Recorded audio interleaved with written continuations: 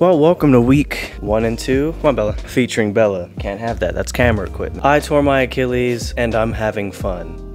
It's an odd sentence to say. It's been about, I tore it on June 16th. Okay, Sunday, June 16th, I tore my Achilles. It's been about a month since the injury and a week since surgery. A little bit of background on what happened. I was playing basketball in San Marcos. I finished about 2 or 3 games, and as I'm finishing game 3, I'm walking off the court, about 3 or 4 steps off the court, go and get my drink, and I feel a pop. I don't hear anything, nobody heard anything, but I could have swore someone was just mad and kicked me in the back of the heel. I was like, oh bro, I fried you, so you're mad. I genuinely thought someone kicked me in the back of the leg because they were mad I was frying them. Apparently that wasn't the case.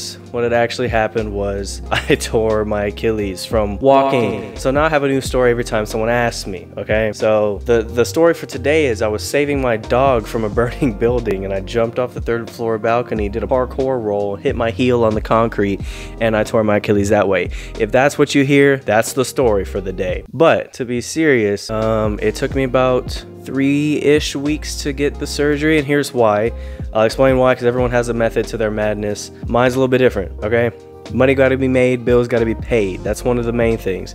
So I'll give a little timeline. This is week 1 going into week 2 post-op to kind of give like a benchmark of where you may be at or where I am right now. So tore my Achilles June 16th-ish. It's a Sunday. Went to the ER that night. They did an ultrasound and an x-ray, confirmed that there was some fluid in a space where there should be Achilles tendon. I took off work the next day, that Monday. I went back to work Tuesday with the splint and the ace bandage, all that, and just crutched it out for about a week. I went to my orthopedic surgeon that Monday, got my air cast walking boot thing. I had that boot for about 2 weeks. Now during that 2 weeks I got the MRI because I was leaning on the side of non-operative repair, but I'm 25. So he was like, dude, you're young, you're athletic, you're very active and fit.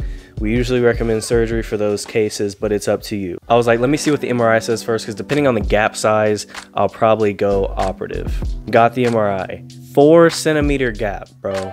4 centimeters. That's for those of you who don't use centimeters and millimeters and the, what is it, imperial metric, whatever it's called. That's an 1.5 inch gap, okay? That's gonna fill up with scar tissue and re-rupture. That is a surgical repair. So I went ahead, scheduled the surgery, got the surgery about a week ago, which was July 5th. I'm currently in a cast. I get the cast off on this upcoming Tuesday, which is July 16th. So I'll get the cast off, they'll saw it off, they'll take out the stitches, and I'll be back in the walking boot. So that's where I am now.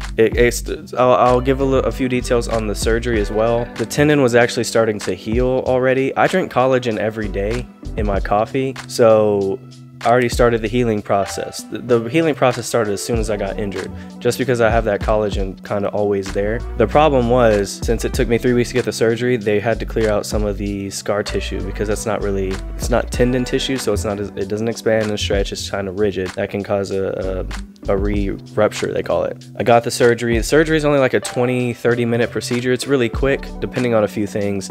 Mine ruptured in the middle of the tendon, so that's what made it quick. Put sutures in the top half, sutures in the bottom half, brought it together, tied it off, sealed my leg back up. That's really it. Now, if you have it come off the bone, that's when they have to suture through the tendon and all that, and they have to put like holes in your calcaneal bone, which is your heel.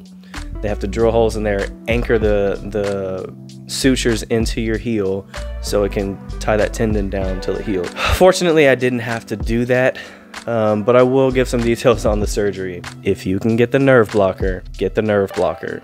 I got it. Now, in some places in the US, I don't know why, but they put like a whole catheter in your leg. They give you like this morphine pump thing to push the medicine through. They didn't do that. So for me, I forgot what it's called. I think it's Exparel. It's really just a local anesthetic. It's a long-term slow release anesthetic, local. So kind of like when you get teeth work done.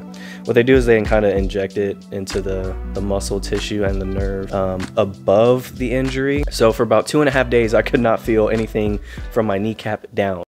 All right, it's day 2 post-op and I'm feeling a little bit better. Really, and I know you can't see me right now, really the only difference is that like I can move my toes again. The nerve block is starting to wear off. So the nerve block the nerve block stays in your system for a hot minute, okay? And all this bracelet I have on does is say, hey, just says, hey, this person had local anesthetic in this foot to keep it numb. If I were to get in like a car accident or something like that, it just says, hey, don't give them this type anymore. I keep this on until it wears off fully. I have my post-op appointment tomorrow about 9 o'clock in the morning to get my cast put on. I'll have a cast for 2 weeks, and I'll go into the walking boot for a few more with the wedges in it. And then, yeah, that should pretty much be it. But, yeah, it's going well. I can finally move my toes again. I can feel them again. Yeah, that's day 2. There's not really much to update on it. It feels the same as day 1, just less. This right here is going to be the best position to put your foot in. Not straight like this, it's uncomfortable. Lay it like that to the side. It's going to be way more comfortable when that nerve block starts to wear off. Which I did not mind at all, because it was kind of uncomfortable, I'm not gonna lie. I'm not really one to say a bunch of crazy stuff when I'm on anesthetic anyway. That only happened once. You don't remember falling asleep? You doing good? Okay. You have any pain? No? It's a little bit sore, but they did take a knife to my leg, so it's a little bit cold too. Good sleep? I don't know what you're recording for. I'm not gonna say nothing crazy. I know you're not gonna say nothing crazy. I'm just recording it for your mom. Oh yeah, I'm good. You good? I woke up, surgery went fine. They ask you a bunch of questions beforehand, like days leading up to. I have asthma, so they intubated me just to make sure I kept breathing. And I had to take my inhaler like 3 or 4 times the morning of the procedure just to make sure everything was good and I could breathe and all that, because that's important. But they intubated me, so when I woke up, my throat was a bit sore. Was fine, stayed at my parents' house for a few days because we live on the 3rd floor. Me and my wife live on the 3rd floor of our apartment complex, so that would be kind of much going up there still off the anesthetics. And so I just laid on the couch at my parents' house. Each day I would go upstairs and sleep, but I'd come down during the day to like get moving and stuff like that. I wasn't able to wiggle my toes until 2 days after the operation, and that was not my big toe. I'm talking like the other 4 toes. I was able to wiggle those, and what they told me was take the pain medication every night, and then once you're able to have the strength back in your leg, once that anesthetic starts to wear off a little bit, to take the pain medication again. Because I'm telling you, it's a weird feeling when that local anesthetic is in your leg, because bro, you are trying like with all your mind power to move that foot, and it's not moving. It's a weird feeling. I didn't like it, but better than having to be loaded up on pain medications to just have it numb for a few days, because the main days of pain are days 1, 2, and 3, or so they tell me. So I only need a pain medication for like 3 days. If you do decide to get it, when you get up from sitting down or laying down and you go to crutch somewhere like the bathroom or the kitchen or whatever, remember you've been laying down. Give your body time to adjust, and you've had your foot elevated above your heart. As they tell you, all that blood is not in your leg. So once you get up, that blood's gonna rush back to the leg, and it is not comfortable. So I went back to work Tuesday, but the Monday after the procedure, so Friday, Saturday, Sunday, I was in the splint. Monday, I got my cast, and I've been in a cast since the Monday after the procedure, which was last week. I'll get my cast off Tuesday. I'll be in the walking boot for whoever knows how long, probably like 3 or 4 weeks. But it's just to outline like weeks 1 and 2. Now, the reason I say at the beginning I ruptured my Achilles and I'm having fun is because I'm an athlete. I'm a musician. I make beats. Like, I'm not just like tied to one thing. So I'm not really suffering mentally when it comes to the injury. I have a bunch of things I can do. Now, for people who like this is their life, they like sports is the only thing they do, it may suck a little bit. The only time like my anxiety, I have anxiety. The only time it has really been kicked up a notch is being in this cast for the past week, because I'm not claustrophobic, okay? I got the MRI, I fell asleep during the MRI, I was fine. But this thing is claustrophobic at times, because if you leave your leg down for too long, the blood rushes there and starts to swell, you feel claustrophobic, it's too much. I'm used to the walking boot, right, before the cast. So the other day I went to go like unvelcro it, and I realized, oh, I'm in the cast. This is stuck on me for a hot minute, but it is what it is, okay? But yeah, I'm having fun, because I I can focus on other content that I want to do instead of having to worry about, oh, let me go to this court. Oh, there's no one there to play against. Oh, what a bummer. Let me go back. Let me just film a workout and go back home.